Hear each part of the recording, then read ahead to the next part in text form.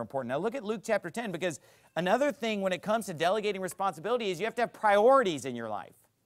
Priorities. Like the apostles, they had a priority. They said, we're not going to leave the Word of God so that we can serve tables. We got to get our priorities right here. Okay? So we got to delegate some menial things so that we can do that which is truly important. Okay? Look what the Bible says in Luke chapter 10, verse 38. Now it came to pass as they went that he entered into a certain village, and a certain woman named Martha received him into her house, and she had a sister called Mary, which also sat at Jesus' feet and heard his word. But Martha was cumbered about much serving, and came to him and said, Lord, dost thou not care that my sister had left me to serve alone? Bid her therefore that she help me.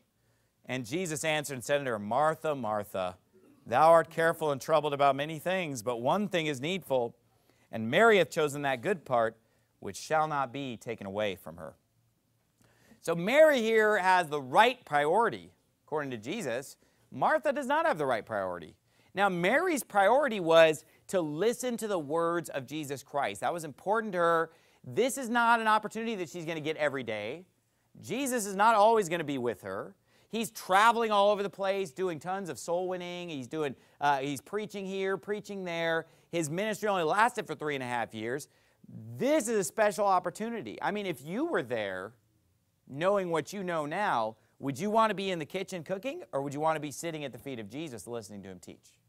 So obviously Mary chose the right thing here. That's what Jesus said. And what we can learn from this is that we need to make sure and prioritize that we're reading our Bible. Because that's basically the equivalent of what Mary's doing, listening to the Word of God, listening to Christ. So we need to make sure that we make time. Oh, I'm just too busy to read my Bible. You know what? It's time to prioritize differently. Right.